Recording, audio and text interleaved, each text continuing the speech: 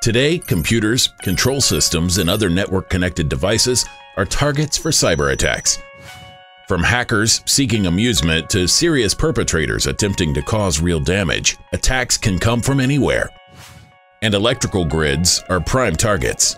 The good news is, a few simple steps can make a big difference in keeping your systems better protected. Let's start with passwords.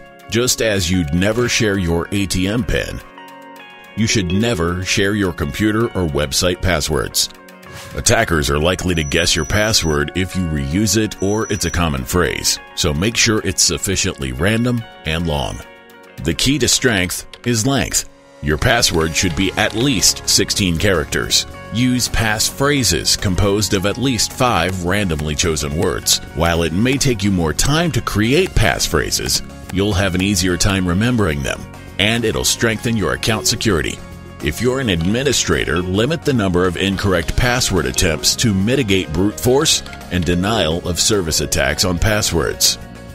How about the links and attachments you see in emails? Well, the key here is stranger danger. If you were not expecting the email or the attachment, particularly if you don't know who sent it, don't click it. This is especially true for things that look like advertisements. Being alert to the dangers of clicking on links and attachments helps you be cyber ready. Now, software updates. Have you been skipping them? The results could be a lot worse than skipping an oil change. You don't drive your truck into the ground without regular maintenance. So, keep your computer maintained too. Threats evolve all the time, and software security patch updates keep you cyber ready.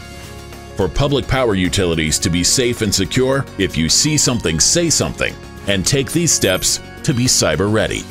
To learn more, visit www.publicpower.org/grid security.